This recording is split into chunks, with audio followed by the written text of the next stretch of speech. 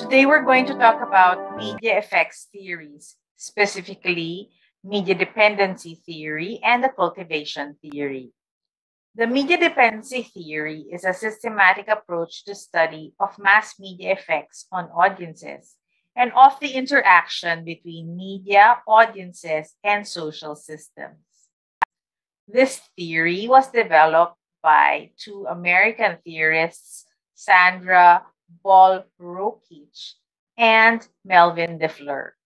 So basically, the theory tells us that the greater the number of social functions performed for an audience by a medium and the greater instability of a society, the greater the audience's dependency on the media, and therefore the greater potential effects of the media on the audience. In other words, if there is a crisis, like for example, a typhoon or hurricane, or now during the elections, so there is a situation in the country, the more people would be interested in knowing what's happening, the more dependent they are on media, and therefore media can now have greater influence on their actions and their decisions. Basically, the theory tells us that there are three types of effects on the audience: the cognitive, the affective, and behavioral. Let's tackle each one. When we talk about cognitive effects, we're talking about the changes in an audience's attitudes, beliefs, and values, including changes brought about by the media. For one thing, it can resolve or create ambiguity. For example, when media gives us incomplete information, it causes us stress. But when it gives us the information that we are seeking, it relieves us. For example, if you are still undecided about the current elections, then by looking at media sources, you can perhaps make a better decision on who to vote for.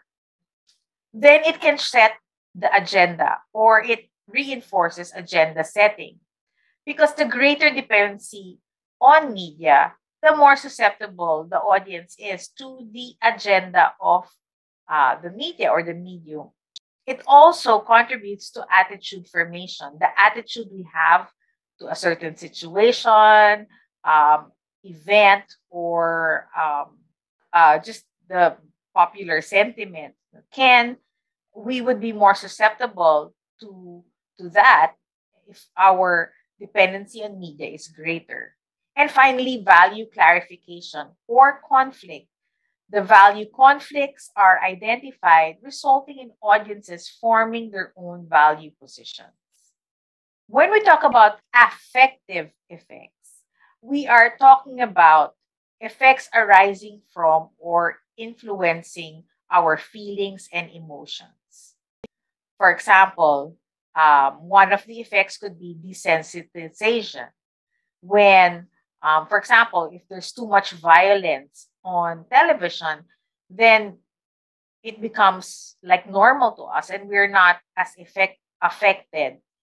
And sometimes we can even ignore, let's say, news items that should actually alarm us. But because we've been desensitized, for example, um, with regards to the continuing coverage of the drug war, perhaps at the beginning we are bothered by it, but afterwards we can even ignore it because of this effect.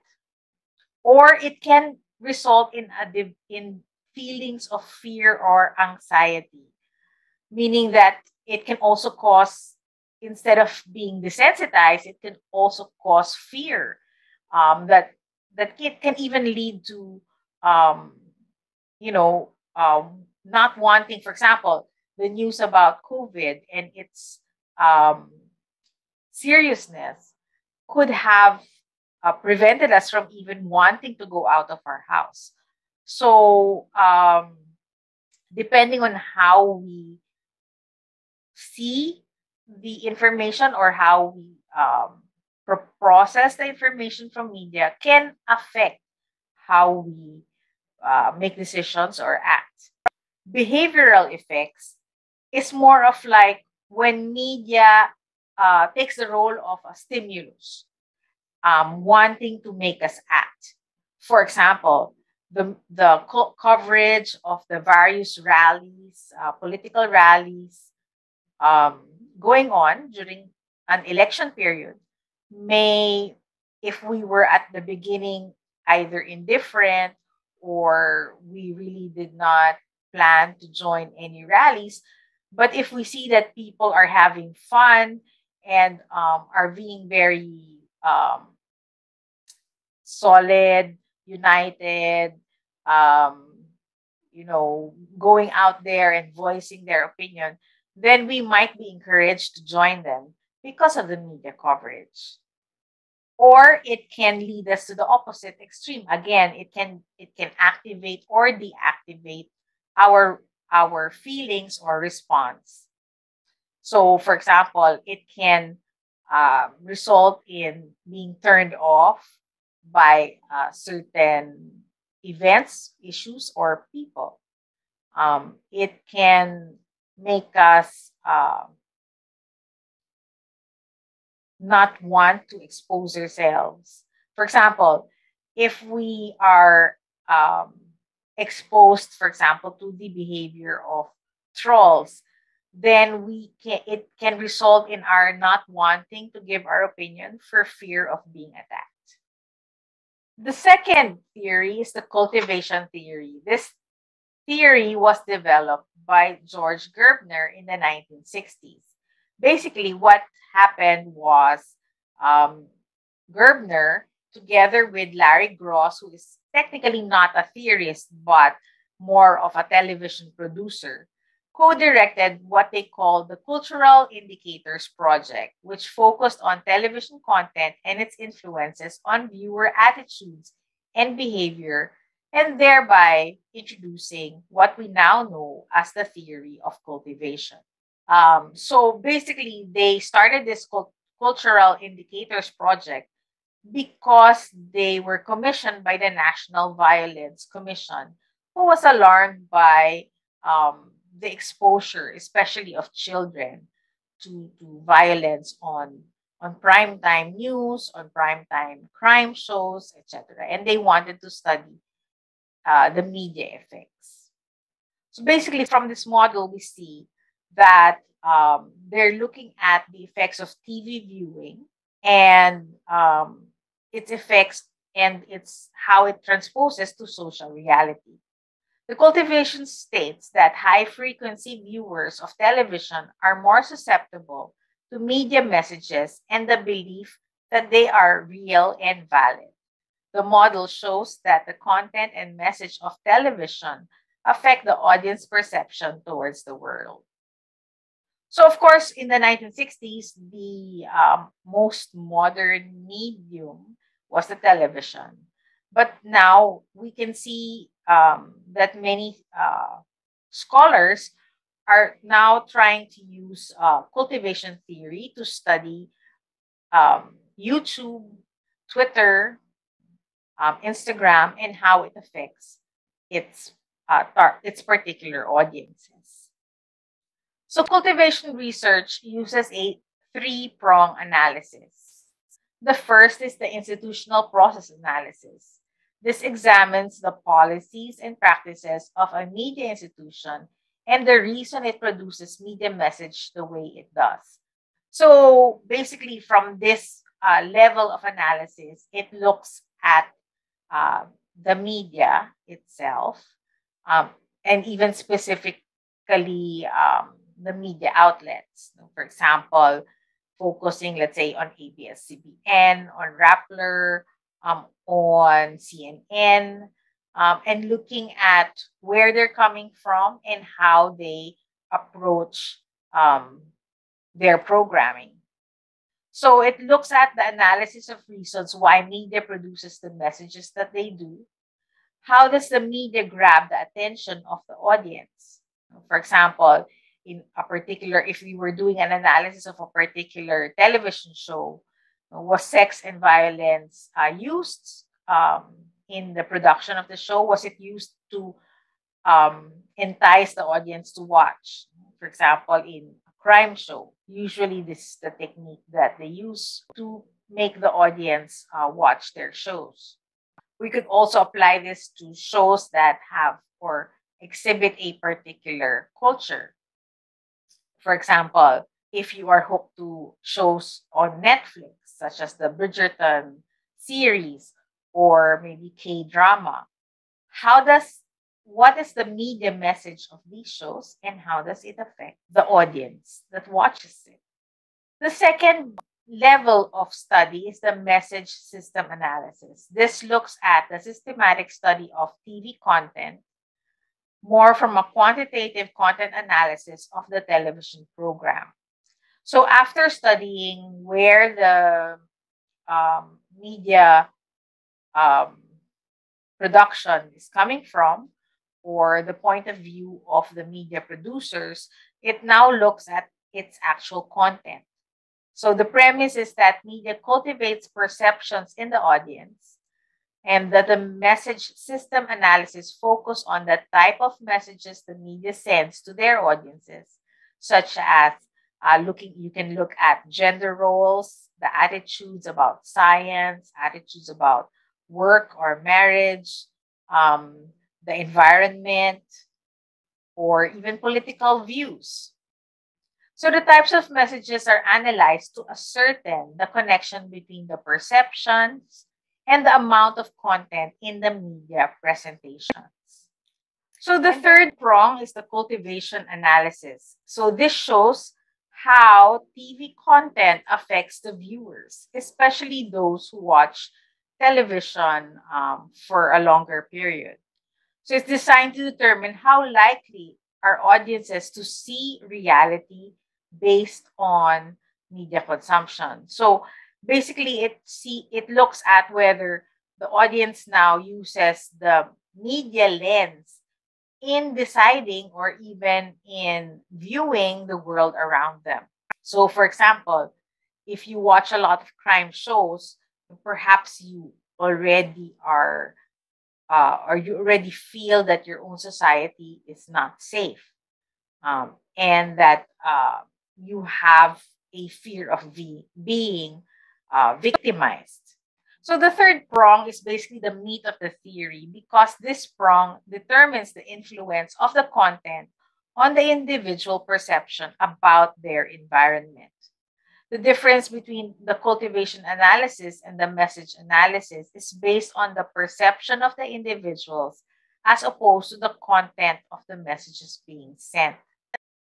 So, another idea promoted in this analysis is the direct relationship between the amount of time an individual is engrossed in the media and the influence on the person's perception of their environment. That is, the individual views of their world through a media lens. Corollary to the theory are some other sub themes of the cultivation theory, starting with mainstreaming. So, what do we mean by mainstreaming? So, when it's cultivated in the audience and the audience is already very much into what they are watching, then it becomes something that is no longer on the periphery but has become mainstream. It implies that heavy television viewing contributes to an erosion of differences in people's perspective that stems from other factors or influences. So, because of heavy TV viewing, they are more influenced by what they see on television than what is actually happening or what they read perhaps in newspapers or what their family or friends tell them. So all other things become secondary influencers and media becomes the primary one. People who otherwise have little in common besides television are brought into the same dominant mainstream by cumulative heavy viewing. So, and this is done sometimes vicariously, meaning that you might not be the heavy viewer, but if somebody in your house is, or if among your friends, so for example, language. Now, when we have new words in our, the jargon that we use, um, in conversation. Sometimes we pick it up, let's say, from noon shows, like words that have been coined, sometimes even fads or trends. Why did it become mainstream? Because it's picked up by popular television and therefore becomes part of popular culture. So, among light viewers, people who differ in terms of background factors such as age, education, social class, political orientations, and even region of residence tend to have sharply different conceptions of social reality regarding violence, interpersonal mistrust, gender role stereotypes, and a broad range of political or social outlooks. Yet, among heavy viewers, across those same groups, those differences tend to be much smaller or even disappear entirely. Another concept is resonance. This occurs when a media message is boosted by a significant segment of society, especially viewers' lived experience. And this is now exacerbated, I think, by the influence of social media. When we look at the posts on Facebook or the vlogs on YouTube, then we see, or what media tells us can be reinforced by the viewer's lived experience, plus our own experiences. So this provides a double dose of the message conveyed on television. For example, a person has a bad experience about vaccination and is exposed to a lot of fake news and conspiracy theories against the COVID vax, then that person can become an anti vaxxer. So, between the television message and the real life anecdotal experience, cultivation effects can be amplified, enhancing whatever beliefs one already holds. And lastly, the mean world syndrome. This happened or was experimented on in the 1980s by Gerbner, who also coined the term, meaning that to describe the cognitive basis whereby television viewers exposed especially to violent content were more likely to see the world as more dangerous than it actually is. So, what are the examples of media effects theory research, especially cultivation and media dependency theories? So, there are many cross-disciplinary studies. No, they're not only used by communication scholars, but also used by political scientists and psychologists.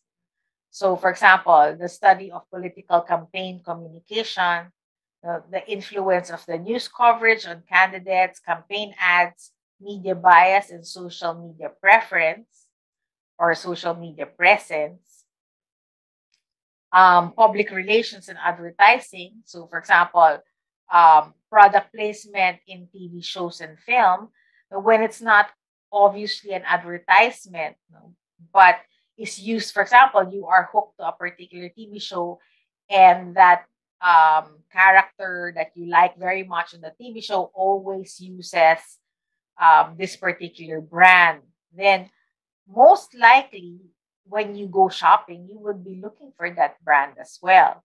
Celebrity endorsements, media branding. So this is cultivation theory helps integrated marketing techniques in terms of marketing products. Cultural studies, for example, the Hallyu phenomenon or the K-pop phenomenon. So the Korean wave rather is an example of a media effects, and this particular these theories can be used to study it. Users and gratification studies are basically reinforces cultivation theory. Studies as well on self-esteem and the use of social media can be among the studies that looks into media effects. And crisis communication, for example, disaster reportage, uh, the COVID crisis. So these are ideal topics for media effects um, studies. So basically, that's it. I hope that this lecture has helped you understand media effects theories, or at least the two most popular ones.